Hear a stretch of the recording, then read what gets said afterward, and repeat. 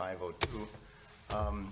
I'll call this October 12th Board of Public Works meeting to order. Let's do the first order of business, be the Pledge of Allegiance real quick. I pledge allegiance to the flag of the United States of America and to the republic for which it stands, one nation, under God, indivisible, with liberty and justice for all. Mr. Chairman, I'd suggest that maybe roll call might be in order. Roll call? Yes. I do not have a nice list like Jonathan Webster has. So, Alderman Nelson. Here. Okay. Assistant City Engineer Tyler David Woznicki. Here. Here. Jim Witt. Here. Glenn Morrow. Here. Becky Specht. Here. Chuck Porter, I am here. I'm getting a brain fade right now. Kevin Schleter, right? Yeah. Here. And we've got a guest from Oak Creek. You're the... Mike Simmons. Mike Simmons is here to join us. And you should probably note that Chairman John Webster and I guess Recorder. Yeah, Chairman John Webster and Ken, Recorder Ken Skowronski are absent. John Webster and Ken, Recorder Ken Skowronski are absent. Absent. Yes. Thank you. Mr. Chairman, I would suggest that the first order of business, we're going to take a tour of Oak Creek. And so any of the public that are here are welcome to join us on the trip. And we will return and resume the meeting when we return. Okay. Well, it's, for the record, it's 6:18, and we're back from our field trip to look at the road work that was being done over in Oak Creek. Any comments? We have a VA tour of Oak Creek Road. We can have your thoughts at that time. Okay. I would suggest reading and approval of minutes might be appropriate here. Okay. Then reading and approval of the minutes from the September 14th, 2021 meeting.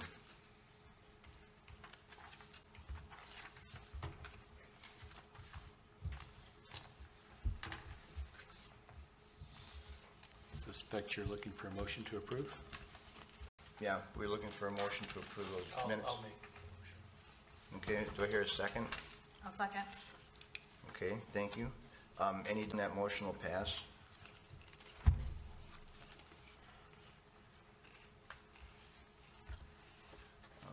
The next order of business is the public comment period.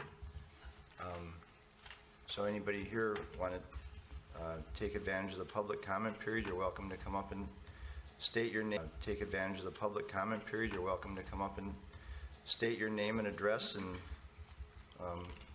say what you'd like to say. Seeing none, we'll declare the public comment period closed. Next order of business is unfinished business. Next order of business is unfinished business. 4A, request for blind person sign update. I'll take this one, Acting Chairman. So if you recall, last month we discussed a situation where a gentleman was having difficulty get his mail. I did send a letter per the board's request last month. And in addition, I believe the mayor forwarded the request to some of the other higher elected officials, Ron Johnson and another gentleman, state representative. And, excuse me? Yeah, Brian Stile. And so, long story short, they, I think they made reference, or made contact with the post office. And the post office is now delivering mail to the gentleman. He wasn't exactly excited about it. He felt like that was too much.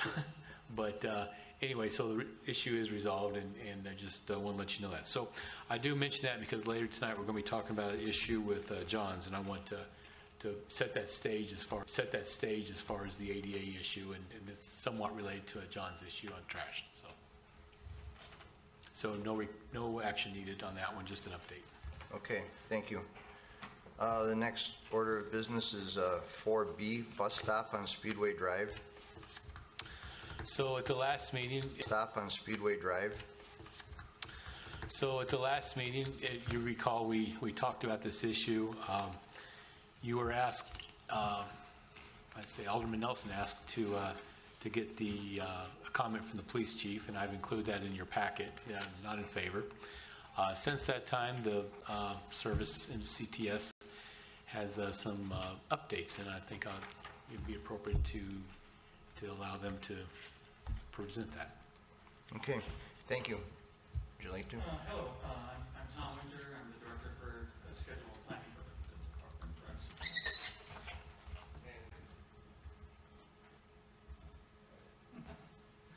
Recs. For the record, I'm Tom Winter. I'm the director for schedule planning MCTS. And David Loper, Milwaukee County Transit Transportation Manager. So I guess really at this point, I mean, we had, Glenn and I had a few emails back and forth regarding the bus. The last email that I recall was that, I forget the name of the chief of police, but he recommended against allowing it even as a bus stop. We had initially suggested not having it as a layover where the bus parks for a few minutes and then goes on its way. And then as I said, the chief of police's response was that he would not want that either. So, And his response is at the place tonight.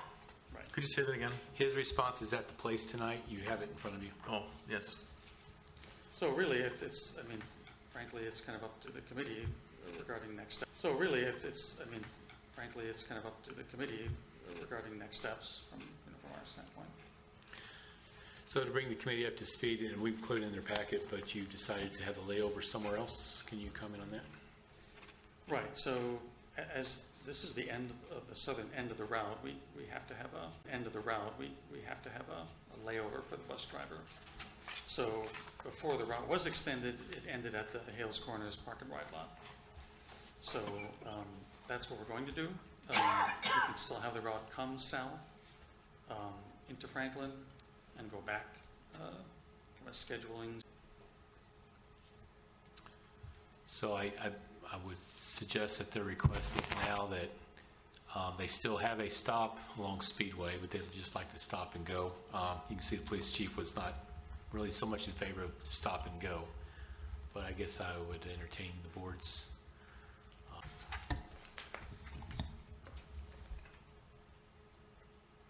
Mr. Nelson. Gentlemen, good evening. Thank you for coming here tonight. I've seen that bus there now numerous times.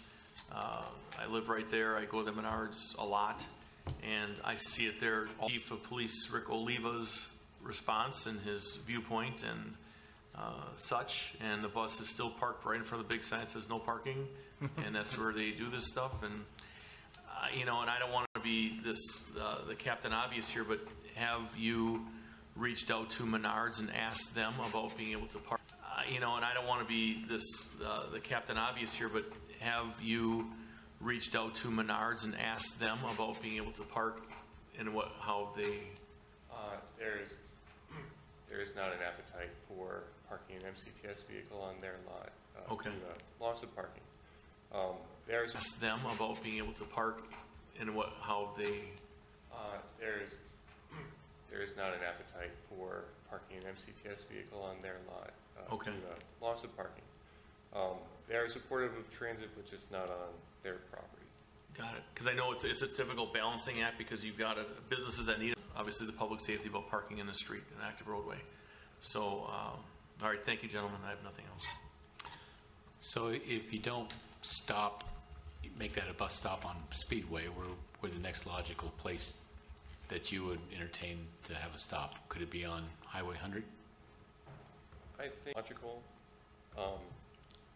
possibly in that slip lane that takes you into Speedway. And if we were able to establish a stop on Highway 100, there is that Wistock reconstruction project coming up in 2024. So if we establish one, then we might be able to use that plus pad, things to bring the stop up to ADA compliance once that project goes through. Yeah, but I think at this point, I mean, if you were to vote, against having the stop there, then we would have to go back to kind of the drawing board and figure out, a more suitable way to serve our customers and provide service. Just a question from my part. What about the parking lot on the east side of Highway 100?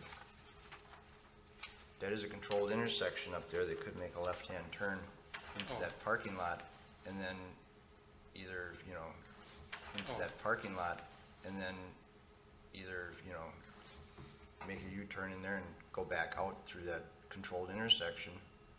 Is that a possibility? I actually checked it out myself because we're trying to look for other options. I would kind of defer to our operations people, but that then you should, on one hand, you enter into, that's a private property. So you have that hurdle. Okay. The other thing is just the narrowness, and this is no one's fault, but these typically parking lots are not designed for, not feasible. You also run into, obviously shoppers there who are double parking, not terribly easy to maneuver a 40-foot bus. So we're not really exactly looking at that as a feasible option. Okay. Just a thought. Sure.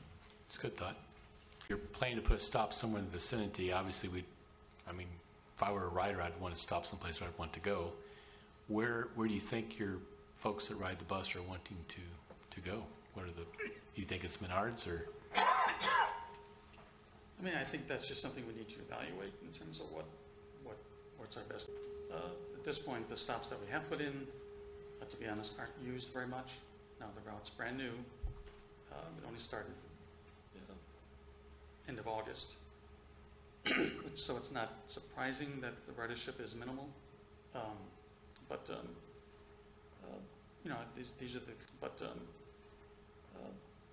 These are the kinds of considerations we needed to look into. Say, what can we do operationally that doesn't impact other private property owners, and keeps service on the main route what it is.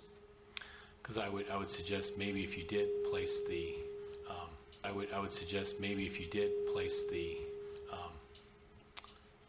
stop somewhere on Highway 100, that would allow, it seems like folks a lot more options. So because I do think that you'd get a lot of folks that want to go to the I want to call it the strip center on the other side, on the east side. Mm-hmm. So if you stop at, they could also go to Menards, because that's not that. In fact, that's probably just as close to their front door as where you're stopping at now. Sure. I can't imagine folks would want to go to the Quick Trip or the tire store. But again, I think Highway 100 would be a much better place to do that. So if the board doesn't have any other opinions, I think maybe you might suggest that you recommend that they discuss with DOT a location on Highway 100 that'd be an adequate place to do that. Now, are we looking for? Well, if you're finished with your opinions, yeah, so a motion or I can carry forward. I'll make that motion.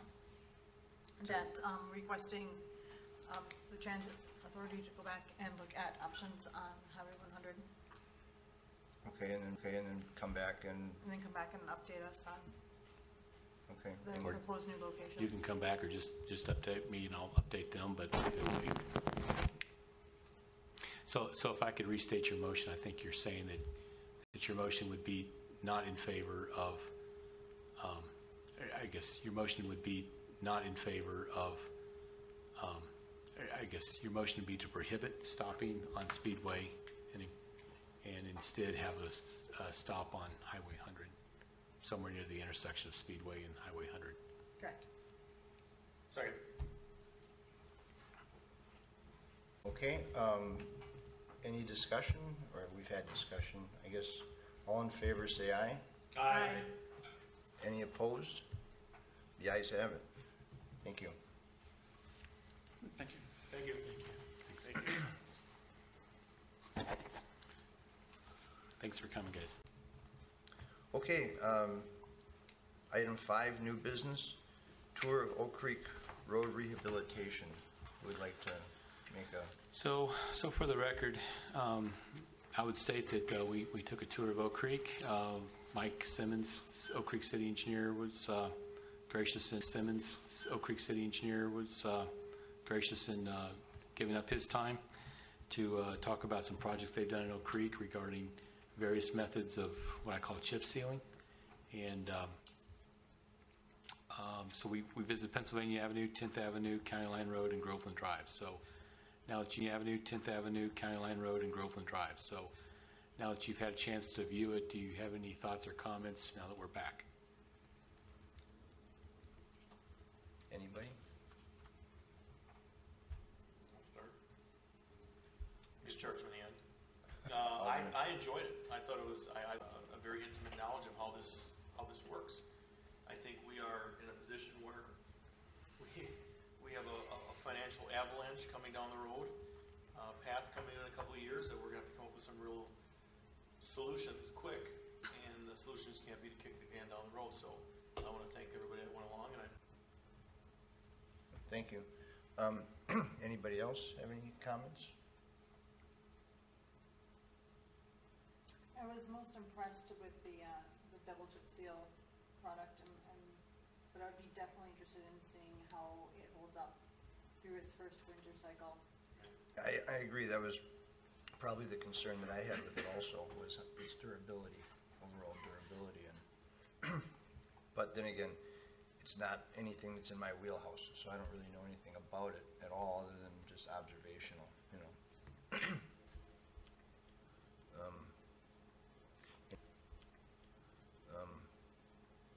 Anybody else have any comments they want to share? So with the board's permission, we will, I anticipate that we're going to try to, I say we, Tyler, is going to probably do some more research and put together.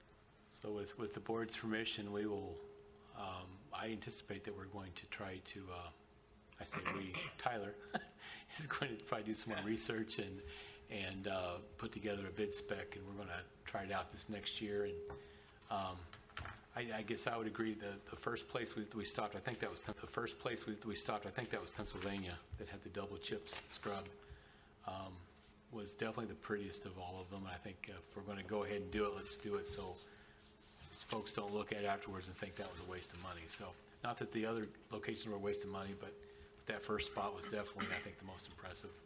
And other comments, we will probably try to proceed, and we're looking at maybe 10% of our paving program to be of this nature. Glenn, have you guys, if this ends up being a success and we achieve the goals that we're looking to achieve, just to see how many roads we'd have to switch over to doing a chip seal per year in order to get us through this hump and then make our road improvement projects more in line with what we were seeing 5 years ago, the quality of the roads? That's probably a $20 million question.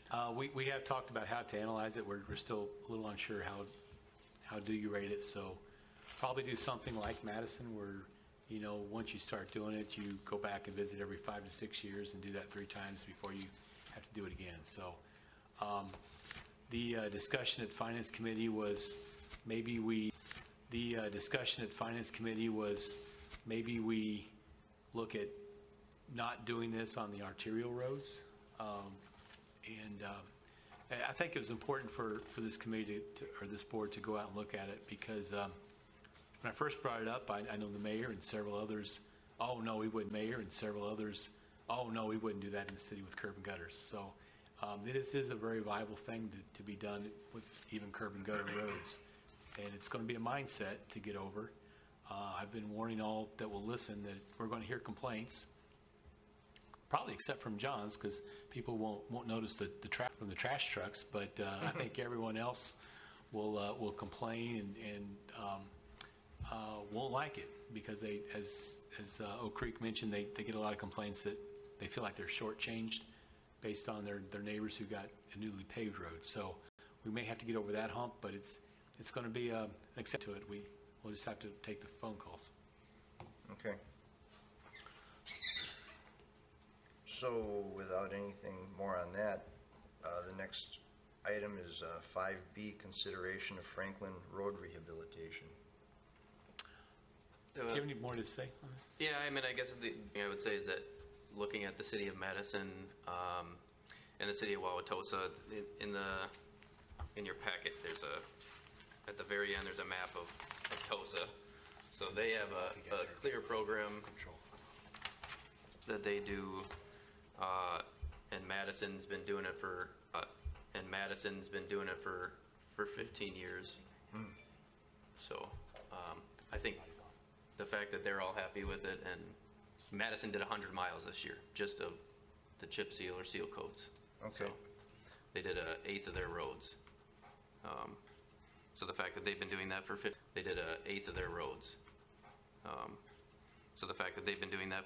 years and do it every 5 years, I think it's been successful, and I think that's why they keep doing it. So. Okay. So then 5B is also basically for information only? Doesn't require a motion, does it? Correct. Okay. Mr. Chairman, we do have John's here, so maybe we should skip down to 5D. Sure. Okay, you can do that. Okay. Kind of a summary. So we've had folks periodically say, hey, for whatever reason, they really do that. We've unilaterally said, no, we just don't do that. Having said that, there was a gentleman who made reference to ADA. And so it got me to thinking that, well, maybe we should make reasonable accommodations as required by the ADA law. Issue with the gentleman in the mailbox. Okay. And so, this board decided that, no, we should really try to make some accommodations. So we asked the post office to actually move the mailbox to the other side. They found it was easier just to get out of the mail truck and hand deliver it to the address. But regardless, if we're going to require the post, we should be more accommodating with our trash service. So I'm going to let Nate, if you don't know Nate's with John's. He's going to describe how other communities do this, and we're going to discuss some pros and cons, and I'll be looking for some suggestions on how to implement this here in Franklin. And I really don't think it's a question whether we should. I think it's a question of how we do it. So with that, I'm going to introduce Nate. Hi. So I know John.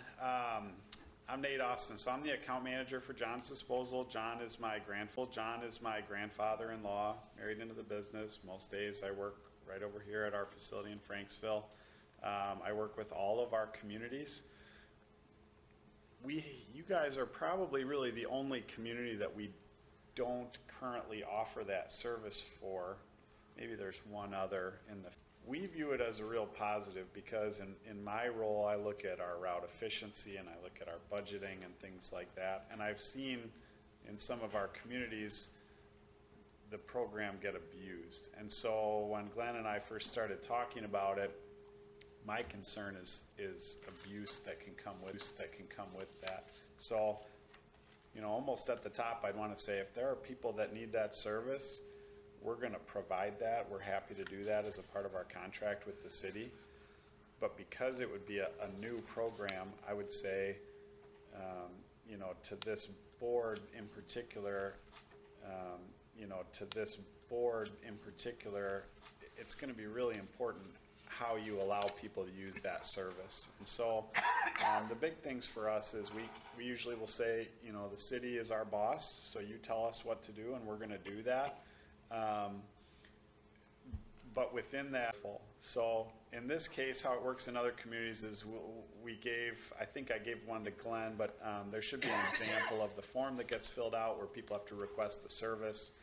And the two big things that I would point out is this service is for a home that has 0 people in the home. Not a service that we provide if there's one person in the home that's currently injured or too old, because that's the abuse that we see. And I'll tell you, in a tough hiring economy and in a difficult industry, if my drivers are out on the routes and they're walking up carts in, you know, are out on the routes, and they're walking up carts in, you know, and down to the driveway and servicing them for week after week and month after month, and then they see a young family walking around in the home, it's going to drive them nuts.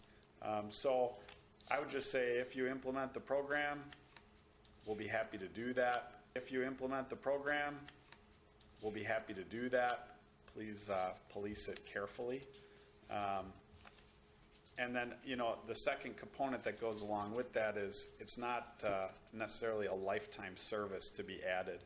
So typically we would ask that if someone in the home needs it, if someone in the home needs it, they need it either for a period of time, please let us know when to start and when to stop.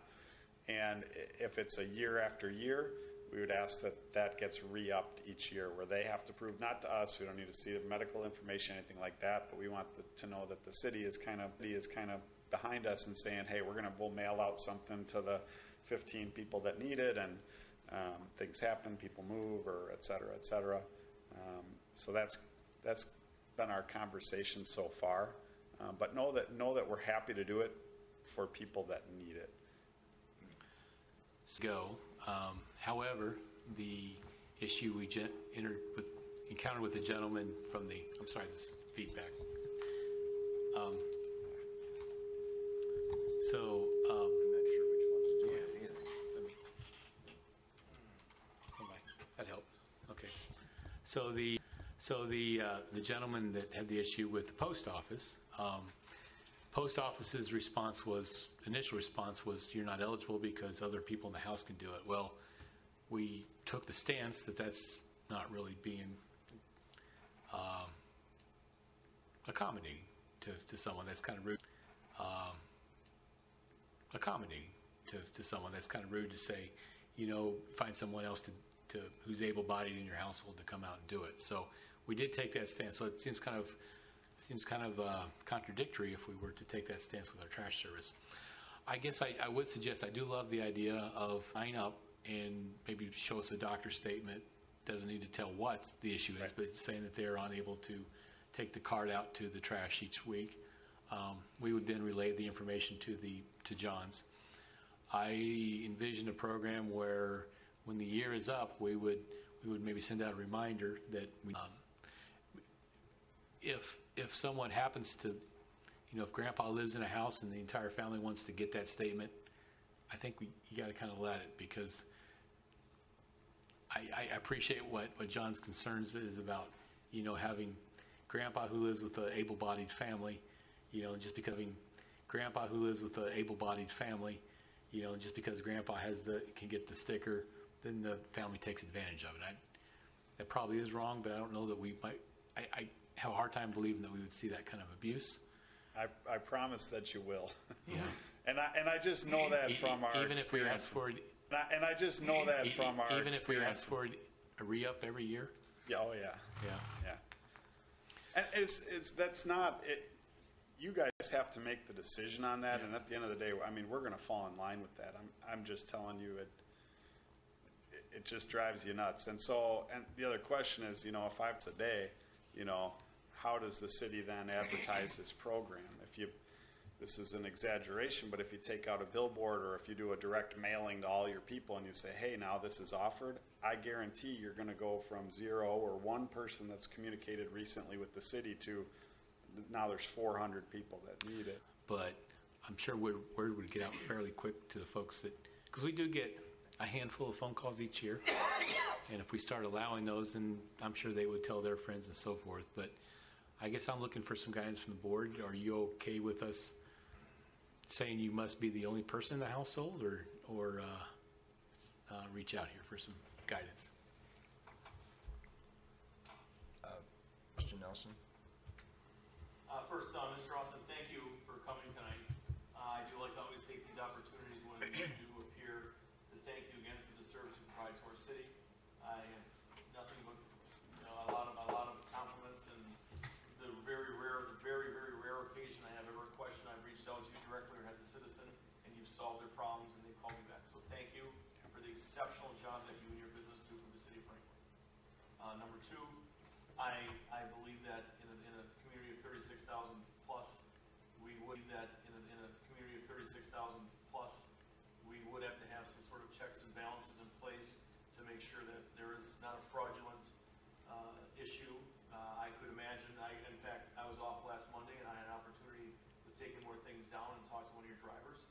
Very personal gentleman, and you get good people. And I can see people getting frustrated and having more to do more, and that's the thing that we want to avoid.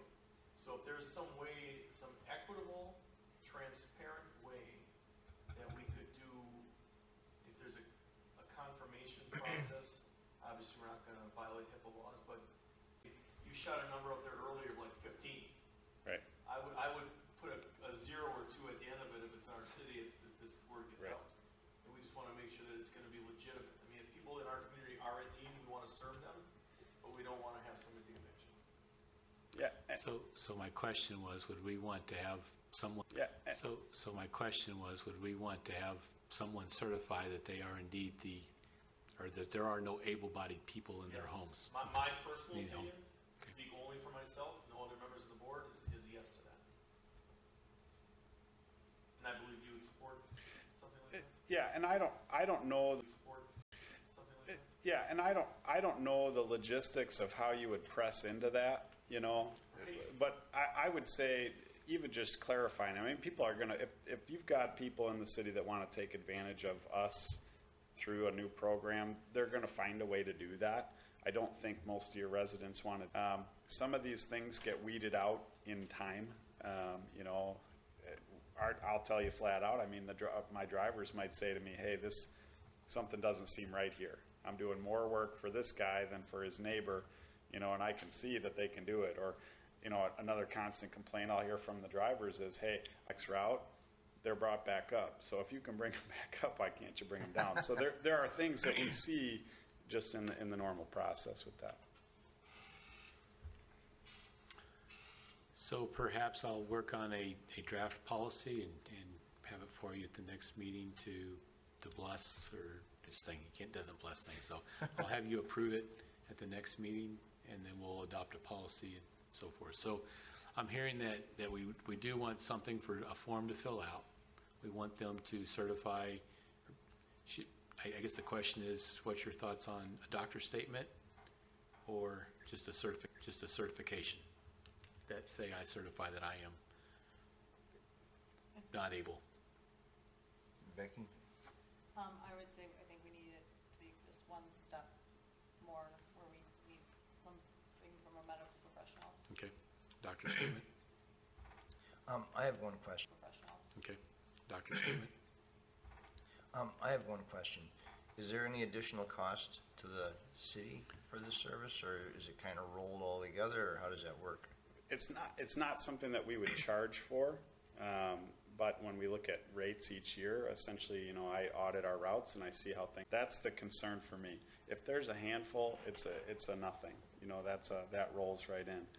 If that number jumps to a high number very quickly, well, that translates to additional route time and driver time, and you know, and that would be, again, I'm not trying to paint a picture like we're hard to work with, but we've never had it. So I would say that we are looking to potentially extend John's contract at the end of 22.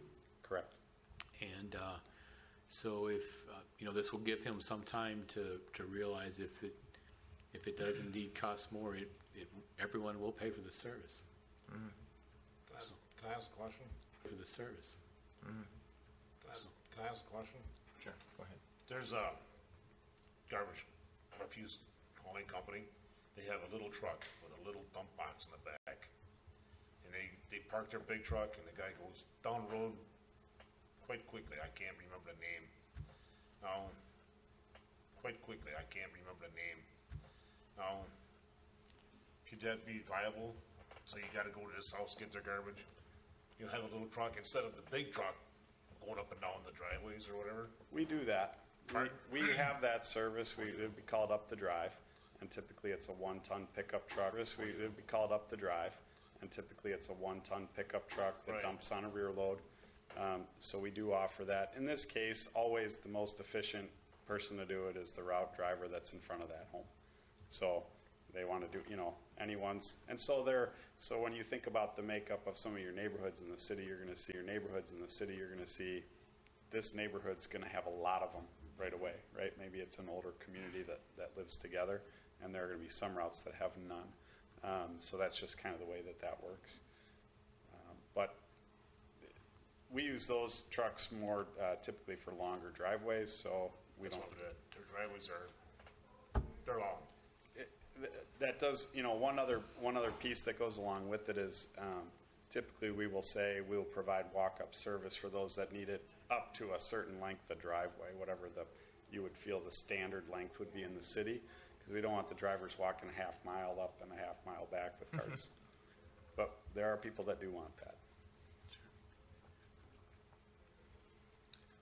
Okay, are there any other questions? No, do we need a motion to move this forward, So, revisit it next month, or how do you want to do that? I would suggest let me write a policy, and Okay. I'll Next month, or how do you want to do that? I would suggest let me write a policy, and Okay. I'll present this information back next month, and you can adopt the policy next month. Okay, thank you. Thanks, John. Thanks, Or Mark. Nick. Thank you. So then, getting back on the agenda, C. C, Yes. Franklin Adopt a Road Program. So we had, I believe it was National Honor Society with Franklin High School reach out, and I may be wrong about the club, but there was a club at Franklin High School that reached out to us and asked if they could adopt a road. So looking into what's going on. So Isabel Jardis was an intern for us this summer. She did some calling around. She was able to find that the city of Mequon has an Adopt a Road program that they pretty much mirrored from the state highway policy, and I forgot to bring the map tonight. But the city of Mequon has adopted the state policy to a city version, and I've had the city attorney's office and the city administrator's office, and they had a few minor comments. I think one of which we should have our insurance company look it over and make sure that it's okay. But what I've enclosed here is the city of Mequon. I don't know if you've had time to read this tonight. This works well, and we would allow roads to be adopted in Franklin. We would not adopt out the state or the county roads, because those have other entities that would adopt those, the state or the county. And then instead of adopting, so we're talking the Drexels and Oakwood Road and 51st and those kinds of roads is what I would look, and maybe do it in 1 mile chunk segments. I forget how many mile chunk segments there are. I have a map of it. I was going to bring that tonight. I forgot it. My apologies, but I'm seeing no. I have no. So may I suggest that this would be your homework before the next meeting? I will regurgitate this for the most part, take out Mequon and put in Franklin, take out their rainbow logo and put in our Franklin F, and all those for the most part, and then we can, so if you haven't had a chance to review it, I'd like to discuss this at the next meeting. So. Thank you, and I have one question. On a lot of these Adopt a Road programs, they'll be putting a sign up that would say that this road has been adopted by whatever group.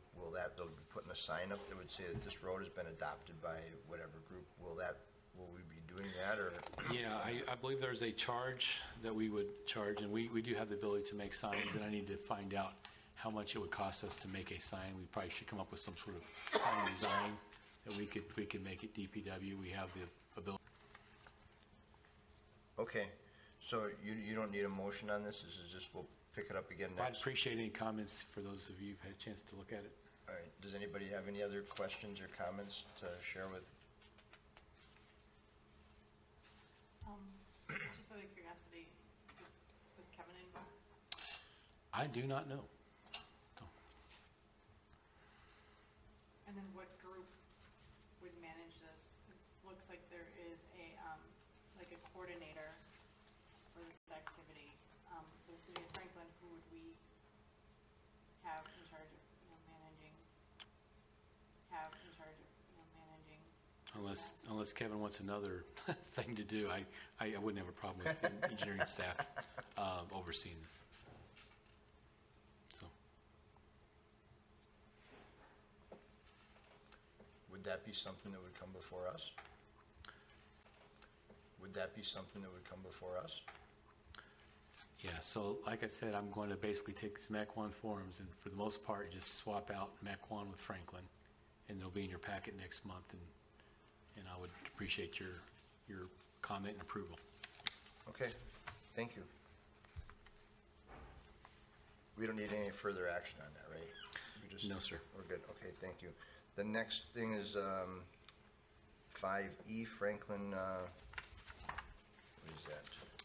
PPII. Private property inflow and infiltration reduction policy. I want to give you a history. So, MMSD, of which Becky is a part of MMSD that we deal with regarding private property inflow and infiltration. It's called PPII. It's in essence a concern about clean water. Clean water mixes with the dirty water. It's all dirty water, and it all fills up our tunnels and causes more maintenance that Mr. Woznicki has to treat down at the plant. So there are funds allocated to each community based on, I'm not sure exactly how the formula works out. Equalized distribution. Equalized distribution. I'm still not sure what that means, but So it's the value of the amount of money that's collected via taxes, that percentage that comes into us. We then use that multiplier to distribute back any money. So the equal amount of money coming in from each municipality is also, equal amount of money coming in from each municipality is also the same ratio as what goes out via our prairies programs. so Franklin is accumulating a lot of money every year. And we have used this program for the Rawson Homes area of recent, where we basically, over three projects, we picked certain blocks and we said, if you have a problem with your sump pump or some of those other issues that cause I&I on the private side, there are funds to go on private property and fix this. And so it was labor intensive. We fixed several homes. The money per home, I don't have the exact numbers. Later, we accessed this fund. We made the successful argument that when we disconnected all the sump pumps then put the water out in the ditches and didn't have any place to go and created a mess. So that we use this fund to help pay for. The subsurface drainage that happened out there. So we're not really sure how to continue this project forward. It's quite honestly accumulating faster than we can spend it. So the thought was that we would like to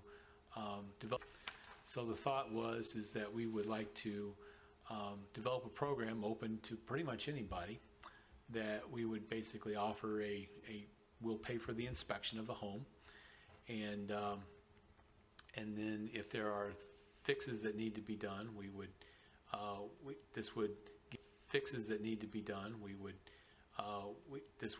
give them a gateway into funding. So, something that may cost $1,000, $2,000, they could get, at least half or a majority of that cost through the pipe check program specifically at MMSD. Basically, give them access to those funds, and they could get the problem fixed. So we've had a subcommittee get together, and we've kind of come up with a policy. And the thought was we'd like to bring this to the Board of Public Works. Looking, perhaps maybe I was hoping we could have an in-depth discussion tonight, how this program would work. Common Council did suggest that we need someone besides the engineer to sell this project, to explain what it is. So we've talked to a public relation agency to help us basically tell the message, and so that's really the only cost to the city. We have, could be, we're budgeting $25,000 for this agency to help, budgeting $25,000 for this agency to help craft the message, and then and maybe do some of this distribution and some of the publicity, if you will. But the policy is described here. My hope is that tonight we'd have a lesson, and then I would take all of your comments, and at the next meeting we would talk about any changes and adopt it, and then I could take it to Common Council with your recommendations, so then we would pass it.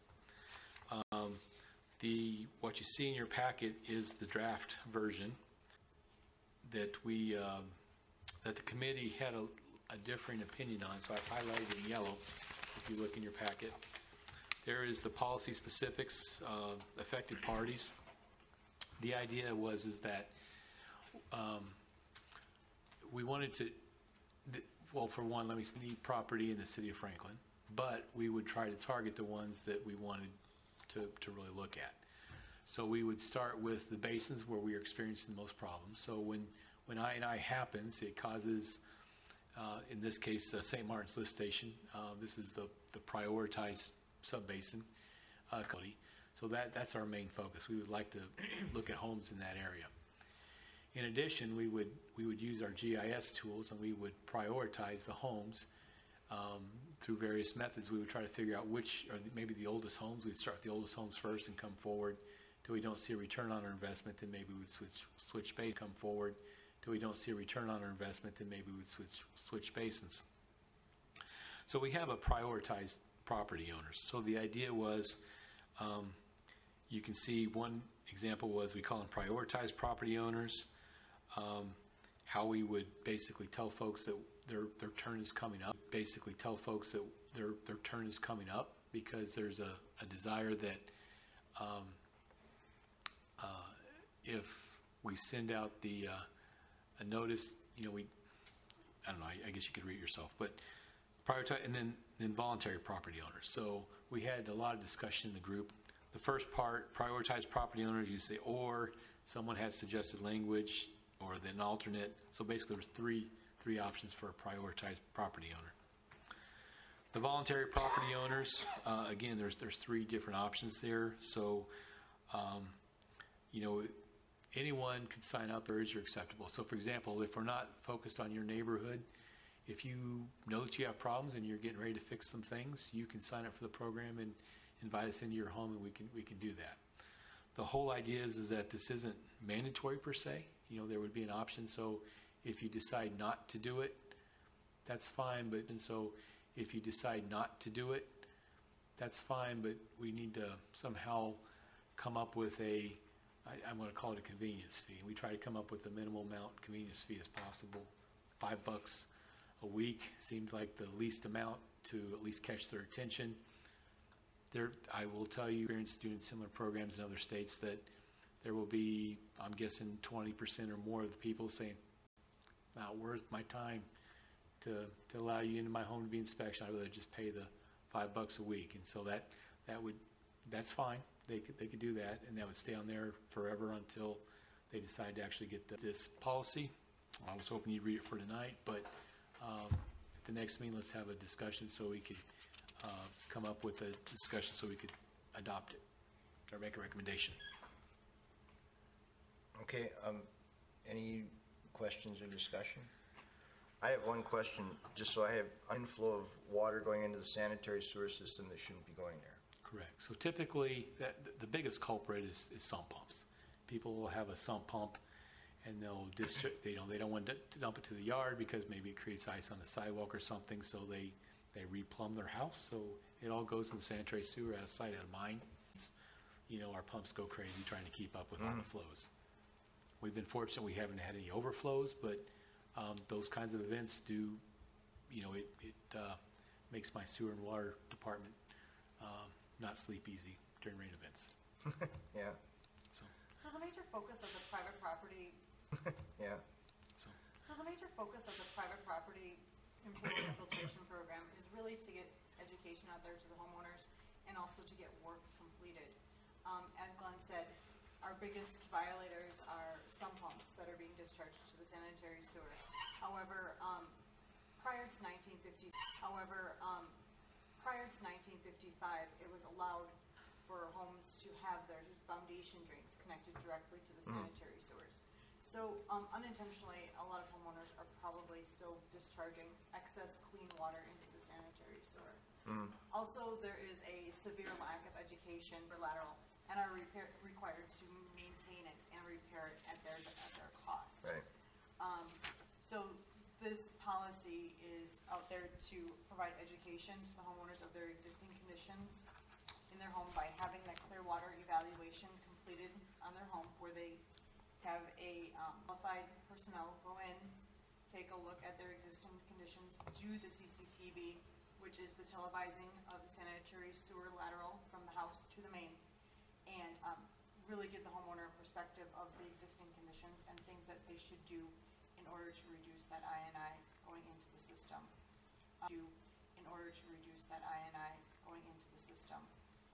Increased I&I has impacts on the needs to upgrade sanitary systems downstream from subdivisions.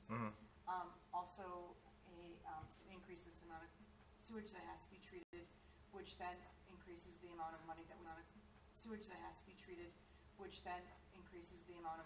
need to put into the cost of the repairs that we do on our main collection systems and also at the plant. And our regular O&M costs for running the plant. We've done some extensive studies in regards to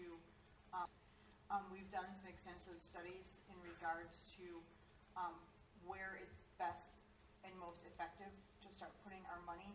And because of the extensive work municipalities do, because they're very aware of the fact that they need to maintain their sanitary sewer systems. And the same with MMSD, we go through ends of our collection systems. However, homeowners don't do that regular type of maintenance that we see municipalities and MMSD do.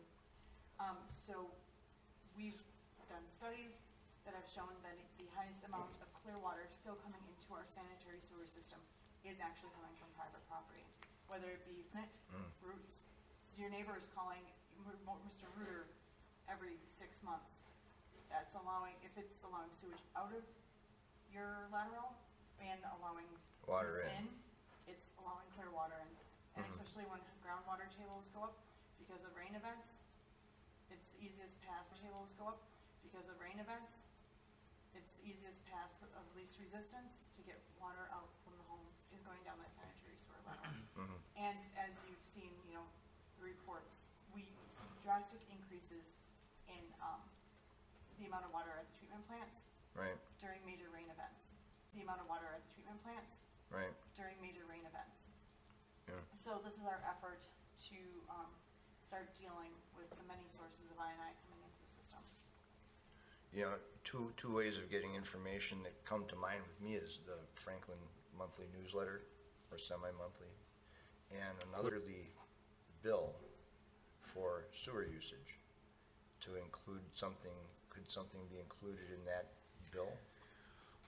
Yeah, we're going to use every access we can, but I can tell you, so for example, on the water department side, if you have a meter that runs 24 hours, you notice those cards that we send them. We send them cards. So, you okay, sir? So, so anyway, just to let you know that we will try those, but again, we're looking to have and they have some, I think, some very creative and unique and somewhat comical ways that will catch people's attention. I've got some really nice ideas, and like I said, I can't wait to get them started on their project. But I would, before next month, if you could read that, and we could have a detailed discussion at the next meeting. Okay. Well, thank you, and yes, we'll have to do that. And nobody else has anything else to? Okay. Then I guess the next order of business is the election of a chairperson and the board recorder. How do we want to handle that month, considering neither one of them are here. So the, I forget what the actual term is, but your rules that it shall be done in October. So it needs to be done tonight. I would suggest to you that if you want to, say, nominate Jonathan or Ken to an office, that we could, it could be contingent upon them accepting it. We'll find out the next meeting. But the election does need to happen tonight. Just so you introduce everyone to Jim Witt. Jim, how long have you lived here in Franklin? How old are you? 65 years. So he grew up here. He lives on 51st Street up near College in that area. He works for Grafe. He's an inspector, so he's very familiar with Kevin and his sister. So he's very familiar with Kevin and his staff, and Mike and his staff, and my engineering staff. And we think very highly of Jim. And Jim Barnicki, as you know, stepped down a few months ago, and I'm very happy that the mayor has appointed Jim, and Jim is, I think, will be a valuable appointed Jim, and Jim is, I think, will be a valuable asset to the sport. So I'd like to introduce you to Jim, and maybe before the election, maybe if you go around just so Jim gets to know each of you. So start with Alderman Nelson. John Nelson, Alderman District 6, over the North Cape Road, and I appreciate our discussion. Built that subdivision that's all on the papers in your district. Which one? Ryan Meadows. Oh, Yep. excellent. Well, welcome, sir. Not you. And because of John, we now have Waterford's very safe. Good job on it. Dave Woznicki. I live near 41st and Ryan. I work for the MMSD, as Glenn was saying. And welcome. Chuck Porter. I also live on North Cape Road, right down. Longtime resident of Franklin, and pleased to meet you. You too. Becky Specht, I'm with MMSD. I've lived in Franklin now for 11 years, and I am the key person for Franklin on the private property infill and infiltration program. So, having said that, I would suggest to you it might be appropriate to take nominations for president, Or chairperson. chairperson. Yeah. President still has 3 more years. Okay. All right, we'll open the floor for nominations. Would anybody like to make any All right, we'll open the floor for nominations. Would anybody like to make any nominations for chairperson for the Board of Public Works? Well, I will. I will nominate Jonathan Webster. And it'll be contingent upon him accepting it. Okay, contingent upon him accepting it. Do I hear any other nominations? 1 time? 2 times? 3 times? Nominations are closed. Jonathan Webster's been nominated to be the chairperson pending his acceptance. The next one is nominations for, Mr. Chairman, okay. Can I have a vote on that? All in favor, say aye. Aye. Opposed? The ayes have it. I'm a little rusty on my parliamentary fine. procedure. Okay. The next one would be the election of board recorder, or nomination for board recorder, or nomination for board recorder. Would anybody like to I'll enter? nominate Mr. Skronsky. Thank you. Any other names? Okay. Any further discussion? close nominations. Further discussion? Close nominations. Close nominations. Close nominations. Motion to accept the nomination for Mr. Skronsky pending his acceptance. All those in favor say aye. Aye. Opposed? The ayes have it. Lesson learned. The next item is scheduled for next meeting. Be in November.